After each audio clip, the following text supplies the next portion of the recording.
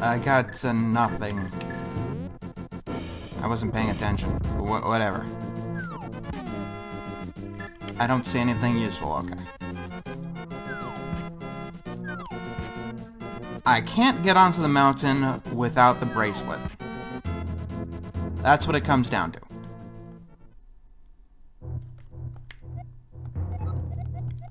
Yeah, whatever. Just give me my item.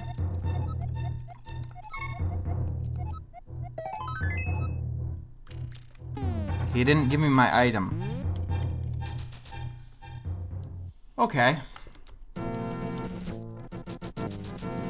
Now, believe it or not, I can enter the Dark World. And I'm probably gonna have to do that because I have the Magic Cape. There's one more chest I can get to without doing that, though.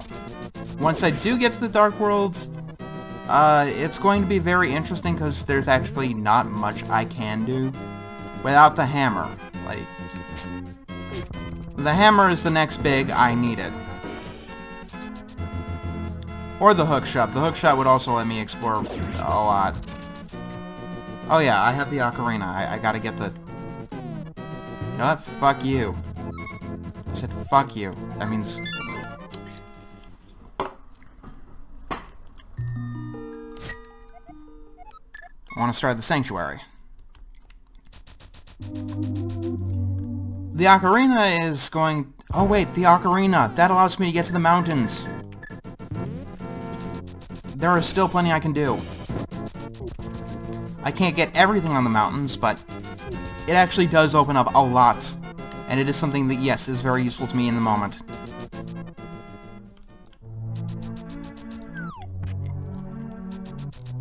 This theme is just so beautiful.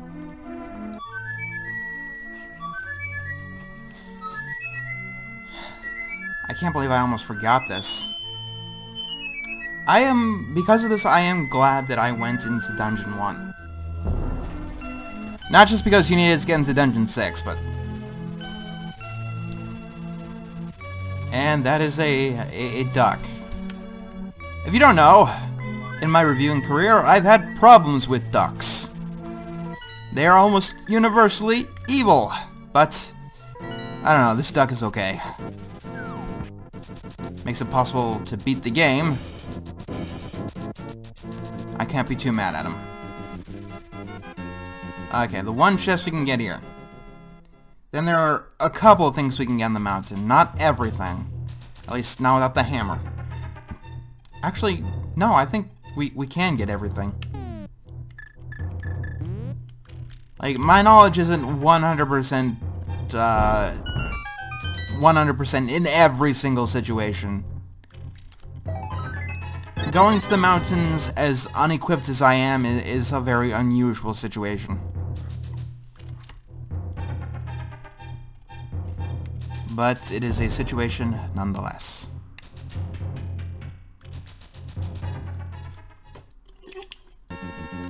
Sorry about that, I had to get something to drink because I'm getting thirsty. Maybe just because I'm in a desert. Let's get out of here. Alright, the mountains. I'm up here without the power bracelet. I'm naughty. I don't know, there's just something so satisfying about sequence breaking. I don't know, it might be one of the reasons why this Zelda is one of my favorites. Like, sequence breaking became kind of not a thing after this. Like, in Ocarina of Time, for instance, the only time you could sequence break is do the water temple before you do the fire temple. And considering the water temple, why the fuck would you? Actually, I think the water temple is a little bit overhated. It's not that difficult. But maybe it's just the way my mind works and how easily I can see in 3 dimensions. But, we're not playing that game. Yeah, one thing I would do in a lot of Zelda games is get the dungeon item and get out of the dungeon, go on to the next one, and so on. As a kid, I think it's because I had a lot of issues facing bosses. I don't know, bosses were always my weakness, the parts of the game I found hardest. Even simple games like Super Mario RPG. I don't know why. Maybe then again, bosses are technically some of the hardest parts of the game. In most definitely the hardest parts of this game. This Zelda game doesn't have any bullshit stealth sections, which is a Zelda trend that I'd like to go away. Like, I haven't played Breath of the Wild, but I hear that it has another section where you sneak into the Gerudo Fortress, or Gerudo area. You know, like, all of the Zelda games after this one. Even though I don't think anybody likes them, like, they're always the worst part of the game, the stealth sections. There are definitely some Zelda tropes where I'm scratching my head to how the hell have they survived forever. Like, beeping hearts. Like, this version of the ROM has an option where you can turn off heart beeping, which I did, because why the hell would I turn it on if I had the option to turn it off? There's not a situation where you don't realize you're close to death.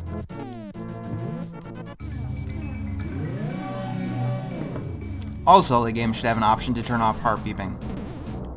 Also, Dark World themes are awesome. Even this one. I think this mountainous one is pretty underrated. I kind of like it more than the general Dark World theme. Also, this looks like pancakes with syrup running down it on butter on top of it. Yeah. Then again, the mountains in Zelda always tend to make me think of food, because the falling rocks, to me, they always look like donut holes, you know, munchkins. Is that just me? Do I need the hammer to get through here? Yes, I do. Okay. Damn it! The fucking hammer! Well, while we're here...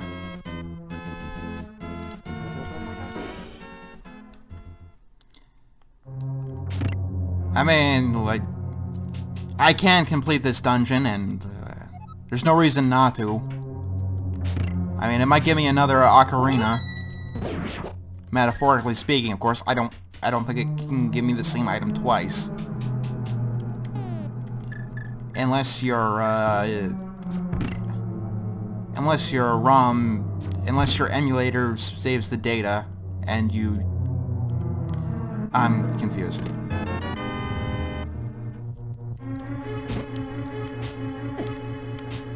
I'm not a biggest fan of the light world dungeons in this game. They're very straightforward. They're very easy. Oh yes, and they have tiles. 2 out of 3 of them have these annoying fucking tile things. Like, I hate these not because they're hard to avoid. They're actually too easy to avoid. They just grind the game to a fucking halt. Okay, I want to move on. Let me move on. At least in the Desert Palace, I can use a key to get out of this room quickly.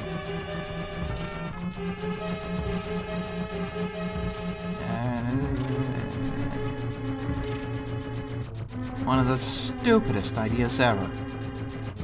There's no reason I should be in a room this long.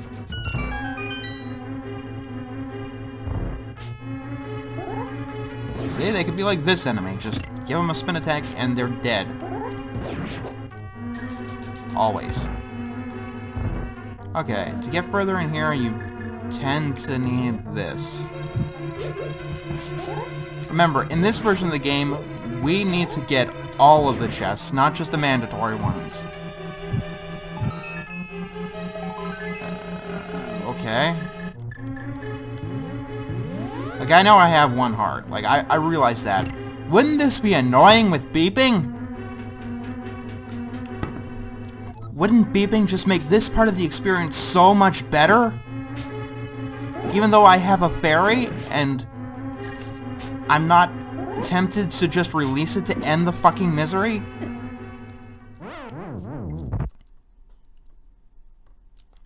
Nah.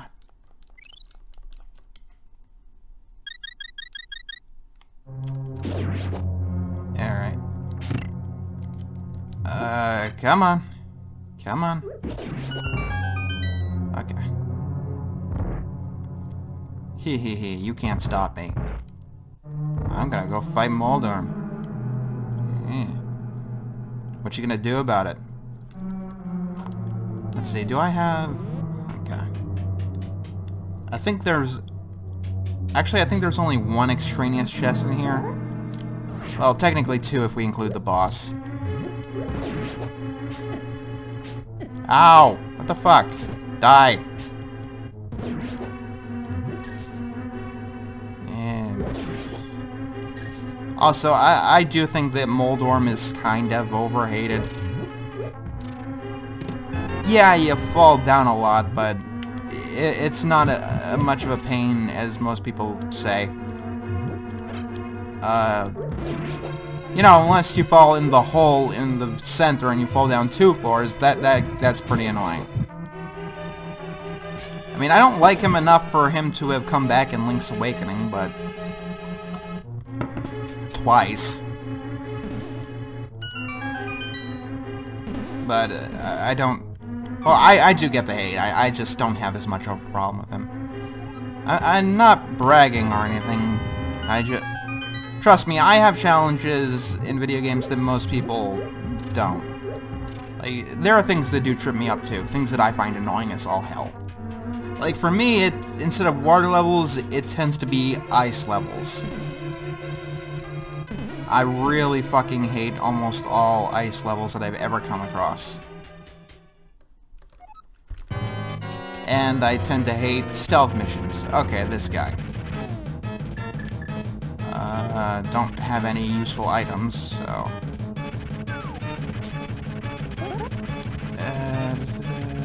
Okay, always keep your sword charged. That's lesson number 1, this boss. Trust me. Yeah, I don't understand why they keep bringing this guy back. Like, if you're holding your sword, it's much harder for him to push you off the edge. Very harder. You just gotta press down hard in the opposite direction that he pushes you. See?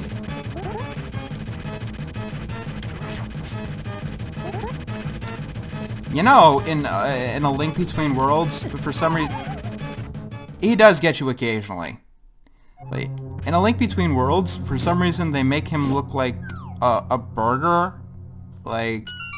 I can't not see it, but... In A Link Between Worlds, he looks like a lettuce burger, or a burger with lettuce. I'm trying to get more hearts because I'm actually kinda in a bad position right now. To do that, we just gotta do this. Yeah, the Light World dungeons are very straightforward. Just... Although, I guess they're definitely training for the rest of the game and how their dungeons line up.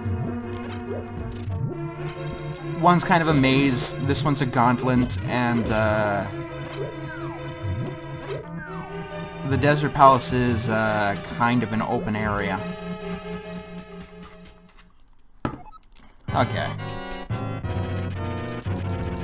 Let's get back to it.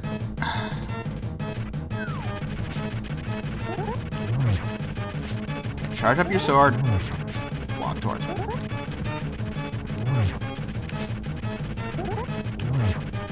Charge up your sword. And whatever you do, don't stand on the other side. You, like, want to stand here. That's very important. And he's dead. Only fell down once. Shouldn't have even done that, but whatever. Yay! Honestly, at this stage in the game, the level 1 bracelet is almost useless to me. I'd much prefer to have the level 2 bracelet. Like, where can't I go? Where can't I go without the level 1 bracelet? I got to Zora's domain, and I got onto the mountains. I can't even get into the Desert Palace. So, you know what that means. That means we fight Ganem.